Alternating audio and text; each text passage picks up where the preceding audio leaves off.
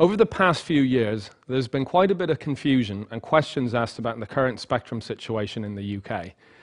I'm going to try as simply as I can to explain to you what's going on. Back in 2003, the UK government made a decision to change from analogue to digital terrestrial television broadcasting. This meant that we were going to lose some spectrum in the UK. In particular, TV channels 63 to 68 were affected. And this affected radio mics in the sense that we've historically shared the same spectrum with television.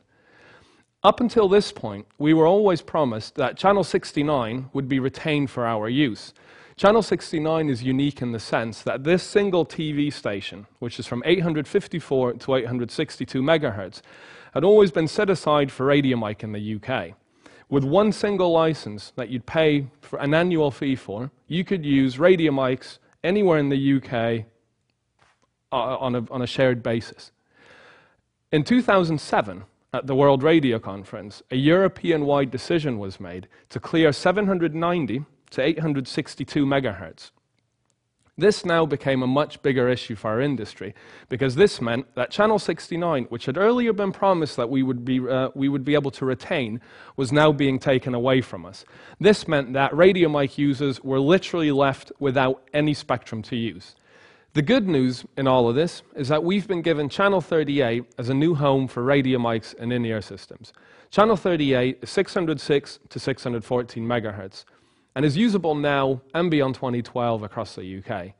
There are certain areas in the UK where Channel 38 might not be available at the moment, and this is why Ofcom has in the meantime allowed us access into TV channels 39 and 40 using the same license that you need to get for Channel 38 use.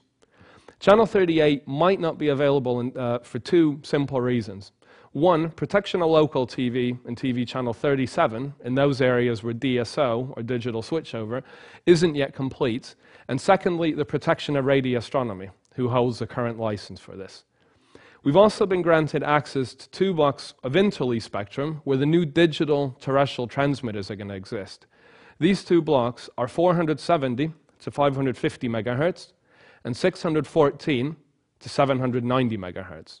We can use this spectrum much like we used the 800 megahertz band as interleaf spectrum between the analog TV stations. This time we're just using it interleaved in between the digital TV stations.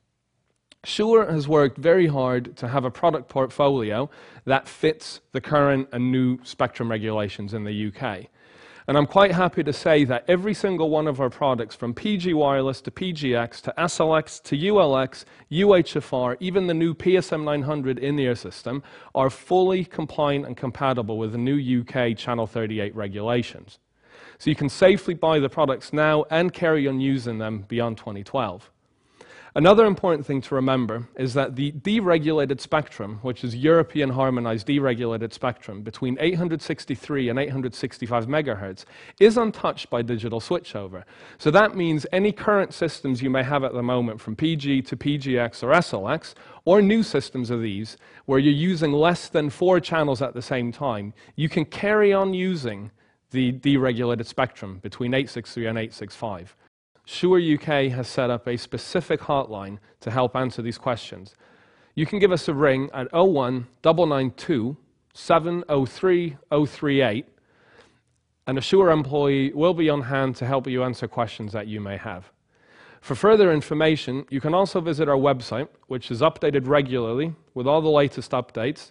Another good source of information is the Berg website. And lastly, you can also visit the Save Our Sound UK website for latest information on the funding package from the government.